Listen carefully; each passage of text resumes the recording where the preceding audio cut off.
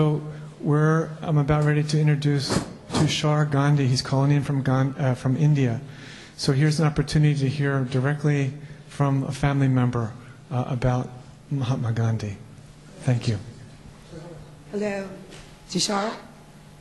Can you say hello again? Say it again, please.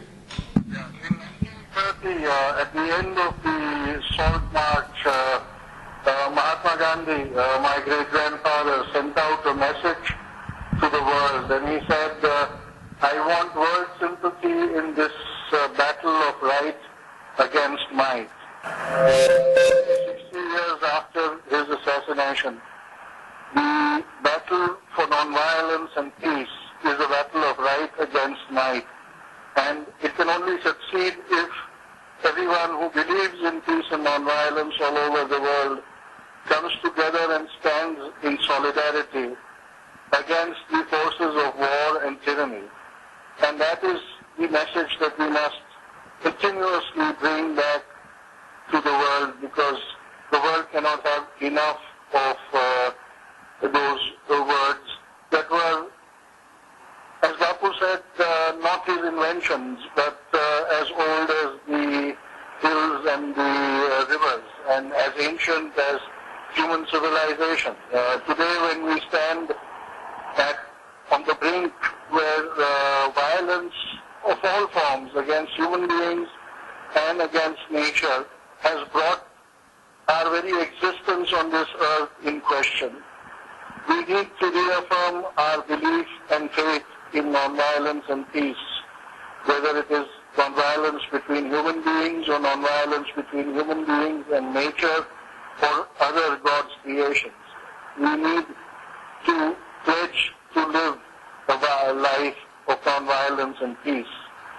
And attempts like the Gandhi Tour are what the world requires to remind them that peace and nonviolence are something that are not needed by the human beings themselves, but by the entire world, because otherwise, as Gandhi said, an eye for an eye will only end up making the whole world blind.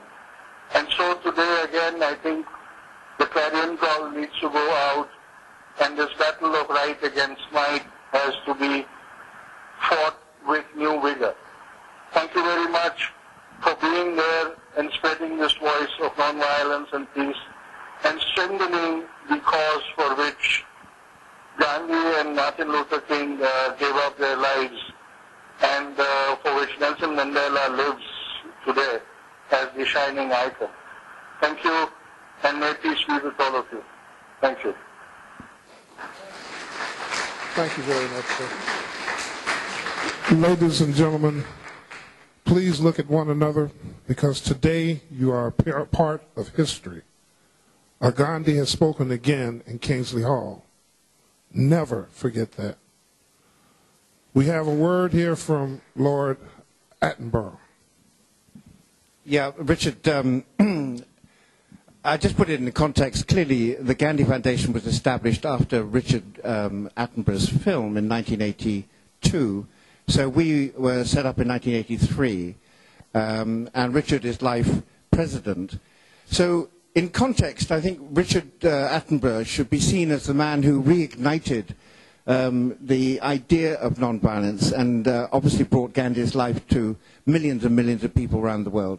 He's now 85, and he's still making films. I called him the other day, and he wrote this. He sent this message for me to read out. I am devastated that production involvement prevents me from joining you today. Nothing can be more important than the advocacy of the principle of nonviolence, and I would wish all concerned every possible success in achieving our magnificent objectives. Richard.